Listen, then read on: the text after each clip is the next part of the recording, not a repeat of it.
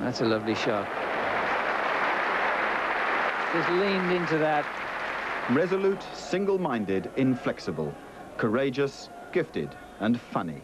This is Graham Gooch, Essex man who captained England. Of all the strokes we've seen played in this match, you'll see nothing better than that.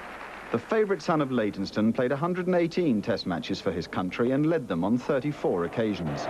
He scored 20 Test hundreds, made a monumental 333 at Lord's against India, and his 8,900 runs make him the third highest run scorer of all time. This is Essex County Cricket Club, where the Gooch story began and where the heart of the man truly lies. It has been my home ground for 20-odd years now. Hasn't changed a lot. It's got a little bit bigger one end, and we've got the cinema seats in now, and there's a bit more space for the players. But yeah, I spent many a happy day and evening here after matches, after hopefully knocking a few off and getting a few wickets, and Essex win a few games, so it's a good spot. I think people say that England was a side that I enjoyed playing for, but Essex was a side that I was besotted with, and I think that's reasonably true. I mean, I really found it a great honour representing my country, and there's no higher honour than that for a cricketer, to play for England and captain England.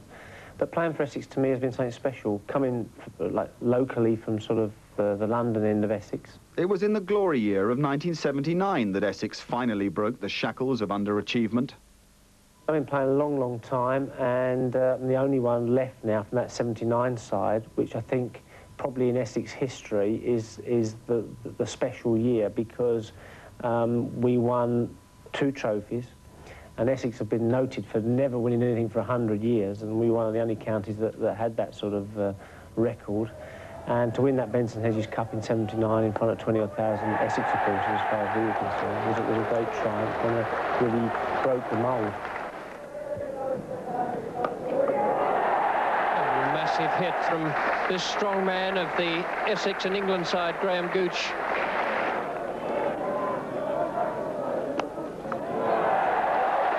Super shot that was.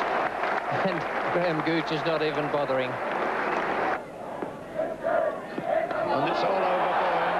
The end of a memorable performances from Graham Gooch. A magnificent 120. We won the championship, and then we went on to have, say, 10, 15 years of a lot of success. But success was not a word linked with his miserable Test debut in 1975. England had just come off the back of a real tanning from Lillian Thompson, and the newspapers were calling for younger blood, etc., etc., etc. We've heard it all before. And I was the guy sort of thrown in at the deep end. And I was playing all right, but, you know, I lost confidence a little bit. The pair caught down leg side in the first innings, which is always a disappointing dismissal as a batsman, as we know. Got a good ball in the second innings, and then my confidence really went for the rest of that season. And I didn't really make it back till 78. Oh, what a good delivery. But he did pretty well to get an outside edge to it. A very sad moment for Graham Gooch, a pair in his first Test match. But one of the fundamental changes in my career was the fact that in 78, Keith Fletcher decided to make a tactical change at Essex, and I moved up to open. And opening really gave me the responsibility to improve my game. My technique wasn't in order then, and I had to get my head up level on a technical basis. My head had to be level and eyes level as the bowler delivered the ball. When people say, do you recommend this for youngsters coming through, I'd say no. You've got to start off with a conventional stance and make your own adjustments, and your own adjustments to your game, whatever it is, to suit yourself and whatever works for you.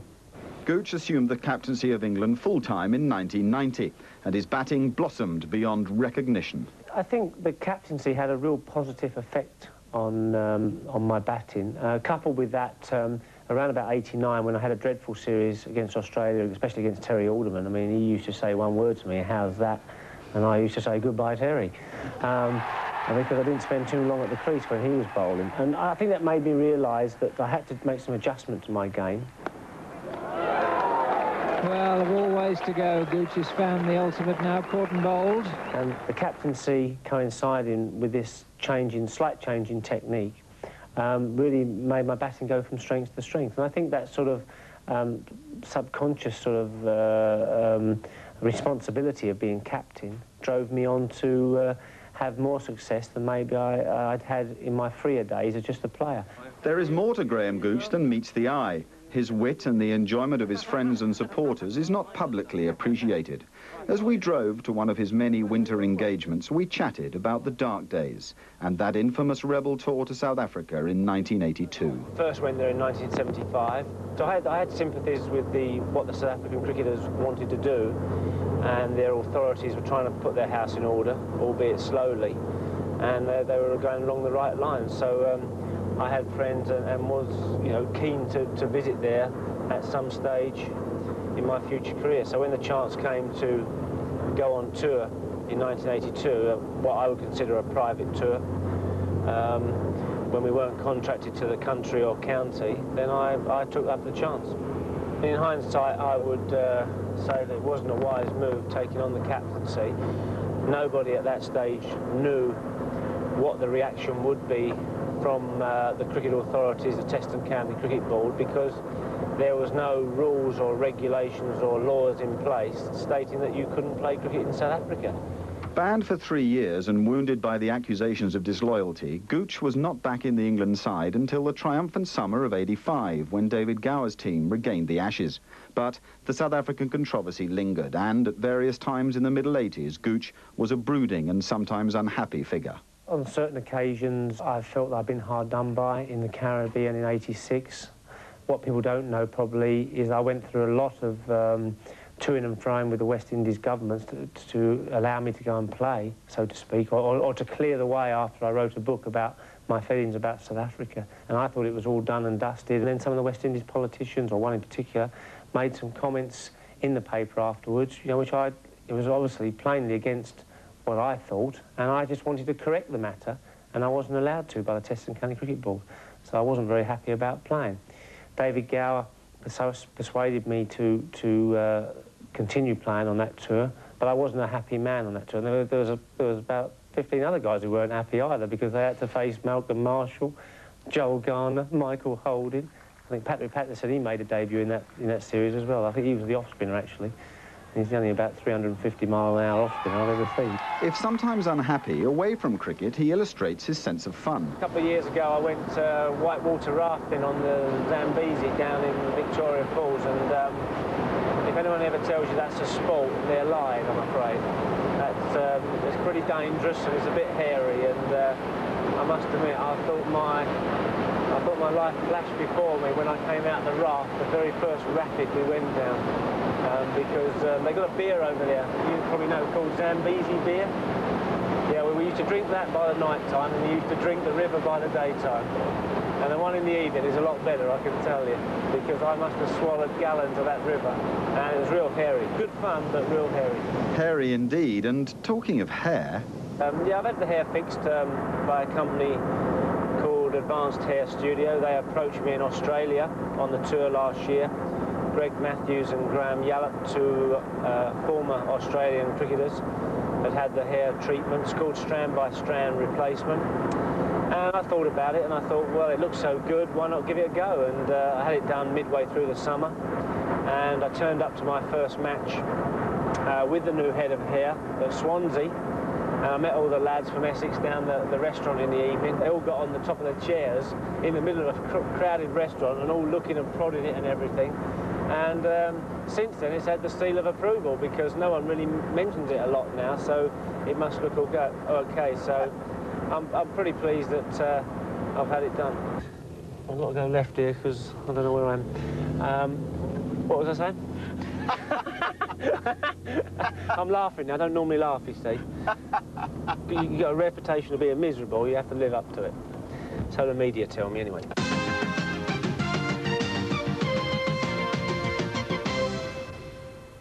You're watching Sky Sports Gold. Live NFL action this week. Tampa Bay, a side struggling to put together playoff form, visit high-flying Green Bay. Could this NFC Central Division clash see a change in fortunes? Or have Green Bay simply got that touchdown habit? Explosive NFL action, exclusively live, Sunday night at 6, Sky Sports 2.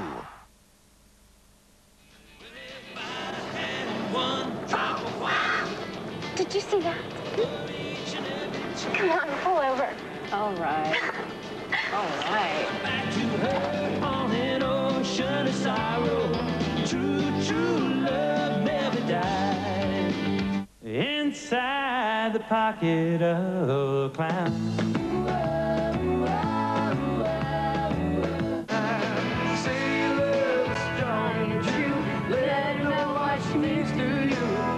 Turn on to CMT on the hour, every hour, and you could win a holiday to America.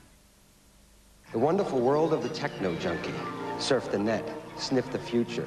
What's your smiling? You know what I say? Grow up. Get this. Virtual lager, virtual bottle, virtual color. Literally no taste.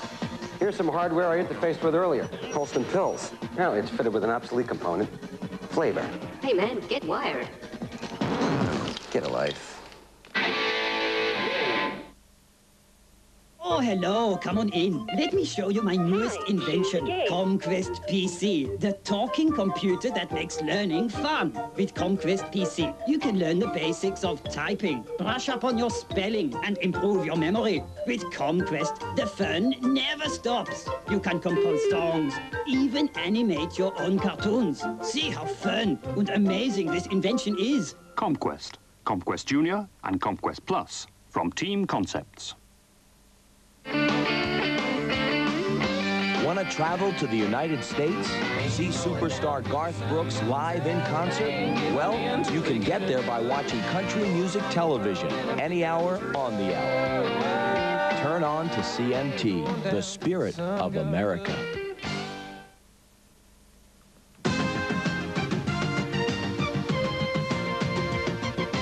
The courage of Graham Gooch was never better displayed than in his battles with the West Indies. Against them and against India, he played some of history's finest innings. What then were his own fondest memories? For England, I think there's two of the most memorable things in my career would have been two victories over the West Indies. One where I played a significant role with the bat, one where I particularly didn't, in Jamaica in 1990. I didn't do much with the bat, but we had a great victory, and that was to captain that side, lead that side over those 5 days was a fantastic experience. In the one at Headingley in 1991, when I managed to score 150 in the second innings for England, we probably set up the position for a win there. First test that we'd had beaten the West Indies in England for, I don't know, 20-odd years or whatever. That was I would consider my best innings technically, out of any innings I've ever played, probably. Real authority about that one.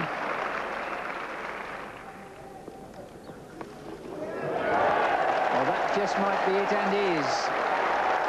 And that really is a wonderful 100.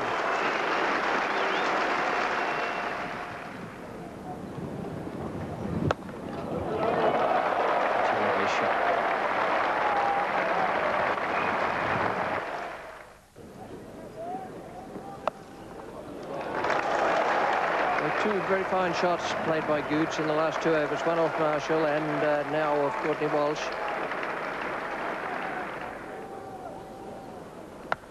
That's a great shot. Once anything's in the wrong area now, he's so quickly onto it.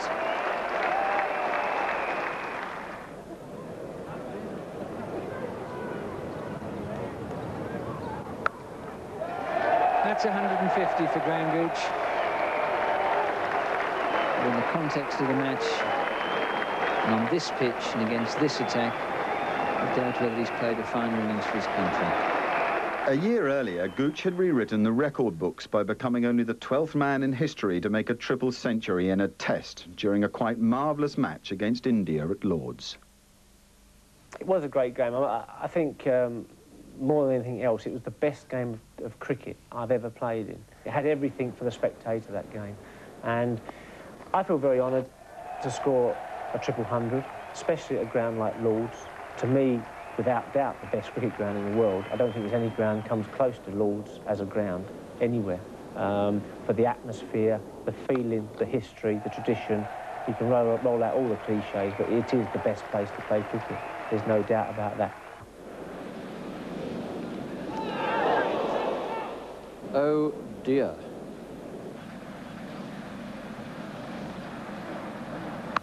Oh, well, 6 runs.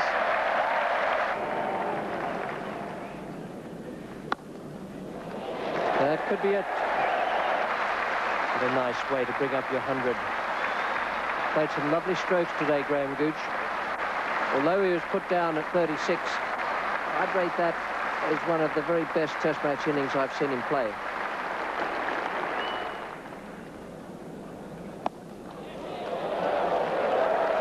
Tremendous blow, lovely footwork, 6 runs over extra cover.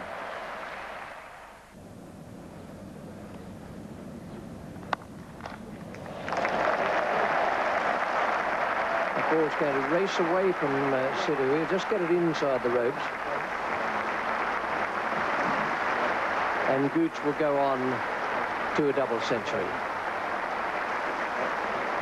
It's a lovely innings. I can't recall having seen him play better. Oh, dear me. Shot of the whole morning. Cracking shot. None better than that, though. Beautiful. 250 comes up. 252. So now Gooch on the threshold of this new Lord's record. And there it is. 254. D.G. Bradman, Australia against England at Lord's in 1930.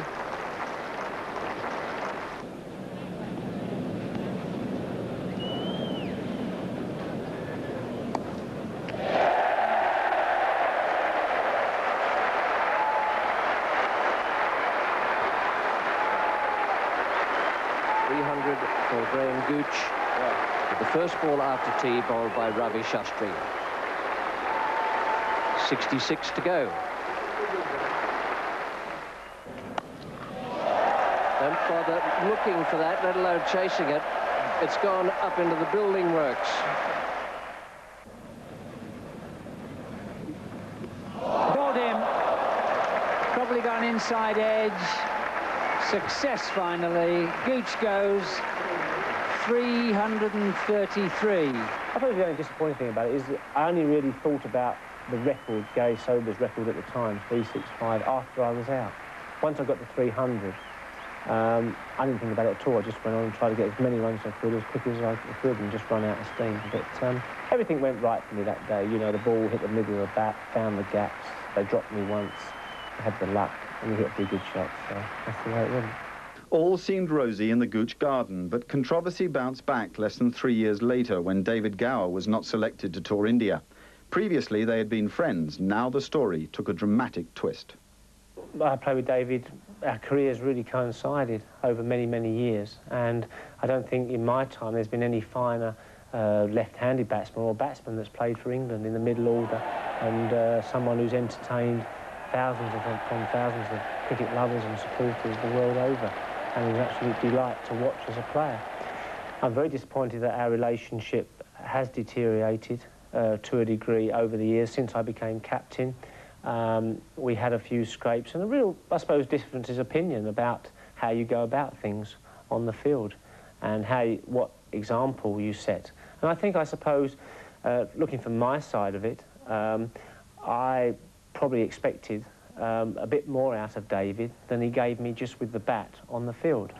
But David has always gone about his cricket in his own way. He's his own man, and he's always prepared himself in that way. And I probably didn't want to change him, but I was rather hoping and expecting that I could get him to set an example, a bit more of an example in the way he prepared and looked into his cricket for a lot of the younger players in the side. And I personally don't think I got a lot of that for him, and I probably didn't think too highly of that. We had 1 or 2 scrapes after that. In hindsight, picking him for India, we maybe should have taken him. I told him at the time, and I still stand by it, that when we selected the side, I didn't particularly want too many players of the older generation. It was nothing to do with the fact that he was too old, or I was too old, or Mike Gatting was too old. But I think you have to sort of blood players for the future and try and bring them on. In hindsight, I think we should have taken him, and he would have been an asset to the side. Honest as ever. Gooch had been reared in the tribal togetherness of the East End and often lent on his mentors. At Essex, that man was Keith Fletcher. For England, it was Kenny Barrington. He was the first coach influence I had at international level. Gibbs to Barrington now. And a beautiful shot. He's going for 6. 6 it is. What a marvellous way to complete his century. Kenny was assistant manager in '78 in Australia and manager in the West Indies, but he unfortunately passed away with a heart attack. And he was always one to encourage. He was a great player, really epitomised the sort of bulldog spirit of an England player. They always used to say when he went out to the bat, it was like having the Union Jack on his chest. But one thing he was not, he was never one as a great player to tell you, I told you so, or it was better in my day, or the players and the era was better when I played. He was just full of positive things and encouragement, and he was a very special man. So who gave this skillful and practical cricketer the hardest time? Well, in bowling terms, Malcolm Marshall, without a doubt. He's the one who got me out the most times that I can remember. I always remember him knocking my off stump out or getting me caught behind or LBW or every way you can get out, he got me out. Oh, close. Yes.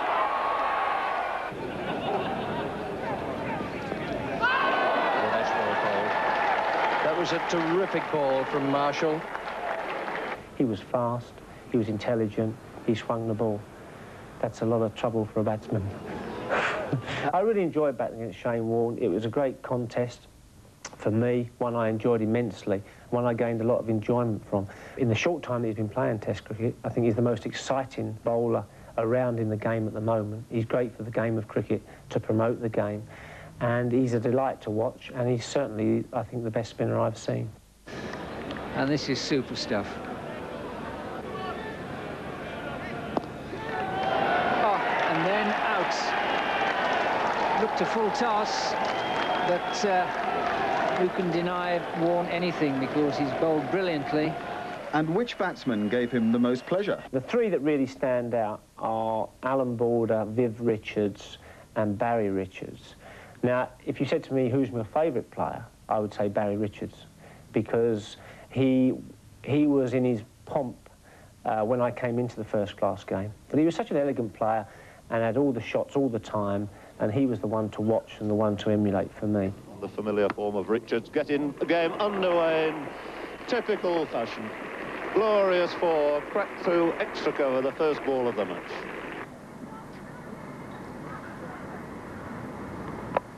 And there's a cheeky shot indeed, give himself room, and that's it, no problem at all. Takes him through to a truly magnificent 100. The best player I've probably played against in terms of pure destruction is Viv Richards. When he walked to the crease, you knew he was the boss, and he showed you. He was awesome in the late 70s, early 80s. He had a magnificent eye, such power, such arrogance about himself as a batsman. Oh, it's a good shot before. And that's it. Flipped away nonchalantly and elegantly. So Richards going on to a second double century in this Test match series. If I had someone to bat for my life, then that would be Alan Border, because he took some getting out. He was a fantastic performer. Not the most elegant, but a great stroke maker and a guy that you really had to bowl at. Playing lovely shots like that. They won't catch that.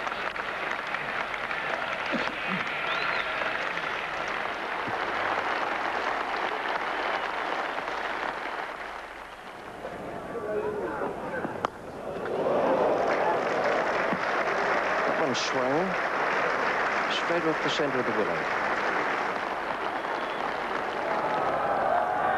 It is. Generous applause. Wonderful innings from just about the most durable cricketer you could ever imagine, Alan Border. Cricket is a fun game. There's great memories for me throughout my career, as I'm sure for most players who've played first-class cricket, and that's one of the beauties of the game, and that's one of the very special things about the game, the sort of friendship, the memories, the camaraderie you get from being in a team, 11 people in together, different situations. You go through funny times, some bad times, but in the end, it's always enjoyable, and we play it for fun above all else.